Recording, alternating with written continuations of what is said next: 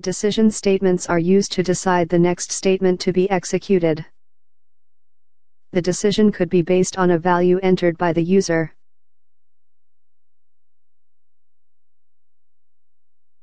Decision statements are used to decide the path to be taken by a program. C allows us to check for conditions.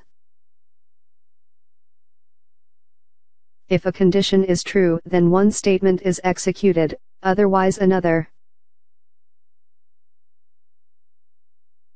A login form is an example of a decision point.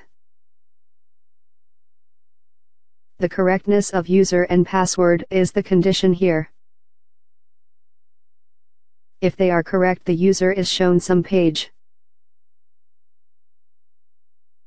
But if that condition fails, the user is shown something else.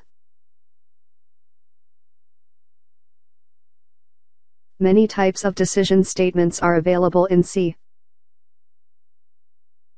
In this chapter, we shall be learning about if statement.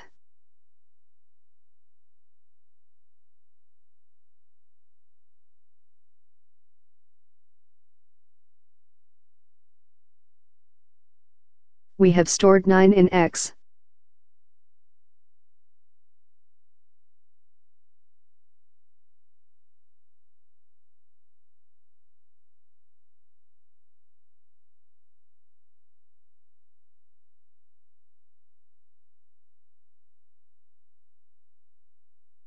This keyword is used to make a decision statement. It is used to test for a condition.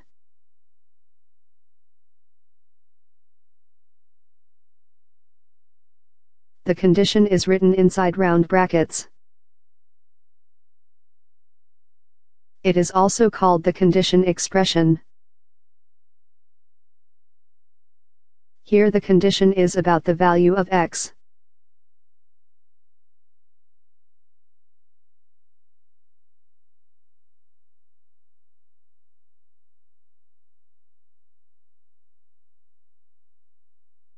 These braces contain the body of the if statement. If the condition is true, then the statements in this body are executed.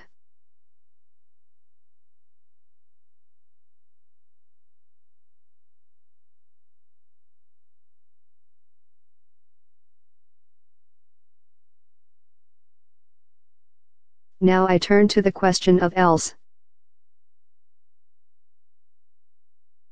What should be done if the condition fails? How to specify the statements for that case? It can be done with a keyword called else.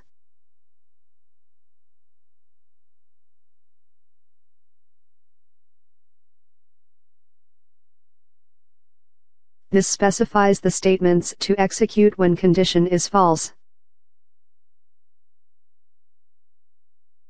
This is the if part of the statement.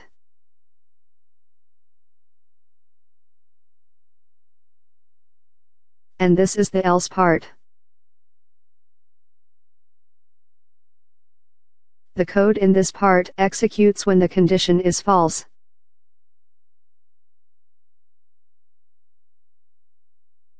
This statement will not execute because the above condition is false.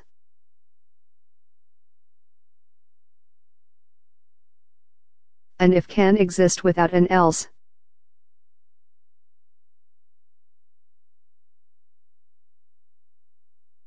But an else cannot exist without a matching if.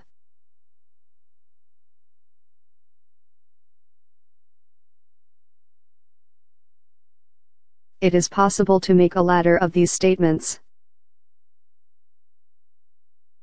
This ladder is also called a nested if statement.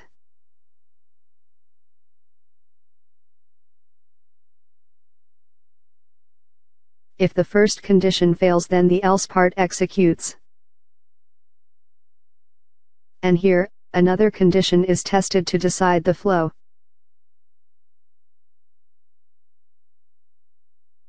This chart can help you understand the nesting. It shows that it is possible to test more and more conditions. And that is why programming languages are so fascinating.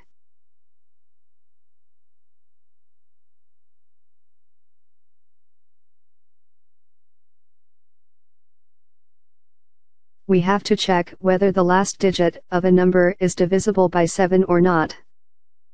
We will have to use a decision statement in this program.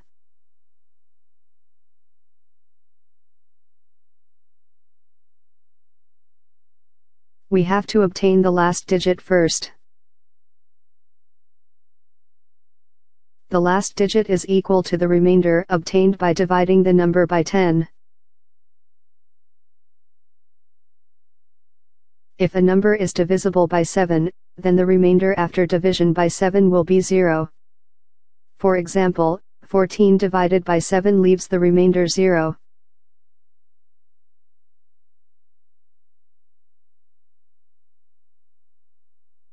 We can construct an if statement like this.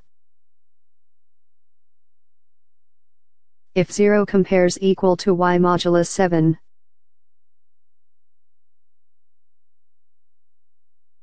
This double equals sign is for comparison.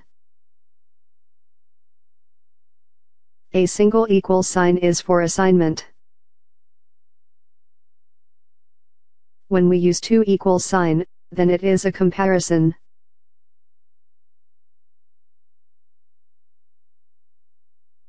This is how we can write our condition in an if statement.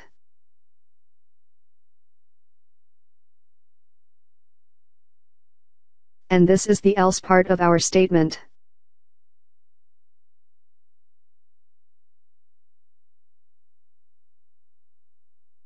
We have to obtain two numbers from the user. Then we have to find the greater of them. This program too is based on decision statements.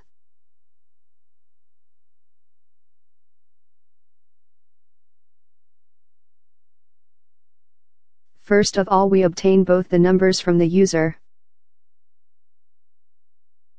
The numbers are stored in two variables.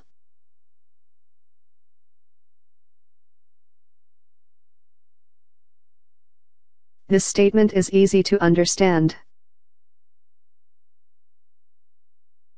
We are checking whether m is greater.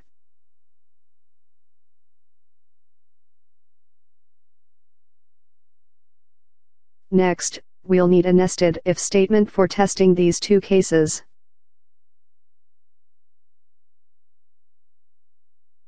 This is for the case when n is greater.